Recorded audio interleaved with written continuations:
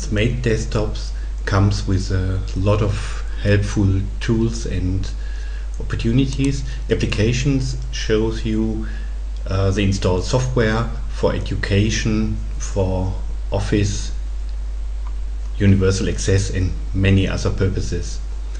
Places show you your own folder. The public folder is a special one. Here you can store documents and educational content also for other users like students. And you can also connect to your network server or printer if there is any. And there are also some very powerful tools for administration.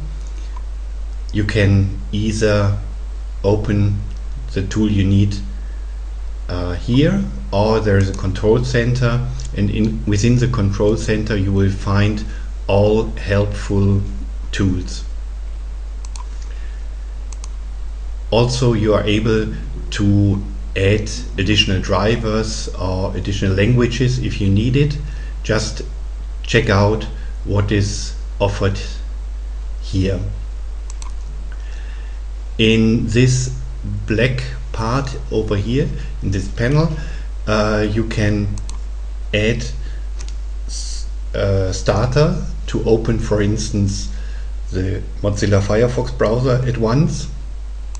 But you're also able to add more widgets if you need it for weather reports, for whatever you need. Also, you can find here your network connections. You can administrate it if you have a Wi-Fi or LAN interface. Keyboards, you can switch the layout of keyboards either by clicking with the left mouse click on it, or you can add, using preferences, more layouts. You can either add it by selected by country or by language, and there are many offered. You can print it out, you can add it or remove it. Maximum 4 are allowed here. And battery control, volume, date, and shut down and restart the computer. You can as well log out here. This is different. You can switch user or just log out, not restart or shut down the computer. On the desktop itself, you will find several useful links. Your home folder is already opened here. This is a link to the video files you are watching. Xova, I will explain later. It's an offline tool to get access to pre-installed wikis if you have no internet connection. This script is useful if you edit new educational content and you want to make sure that every user has access to them. Please run this script, double click with the left mouse on it. These tools are for visually impaired users. You get a magnifier, or this is a text-based browser. If you cannot read the content, then there is a screen reader offering to read the content. These two scripts might be removed when you receive the computer.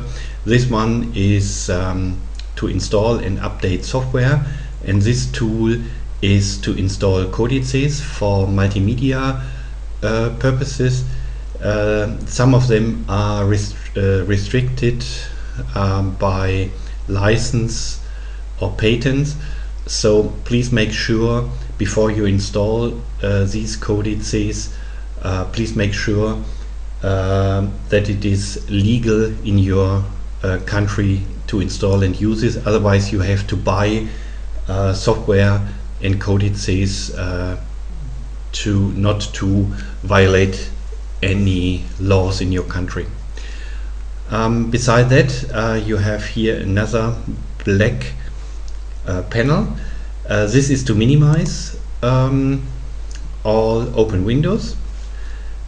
In this area you can see all programs running. As well, there are what we call workspaces, like virtual monitors. We reduce the number to 1, but if you have more virtual monitors at one time, you can raise it here, but average user might be confused having several virtual monitors. And here you have the trash, you can empty it, etc. So it's very easy to use it. In the other videos you will learn about the educational content, educational software and settings. Thank you.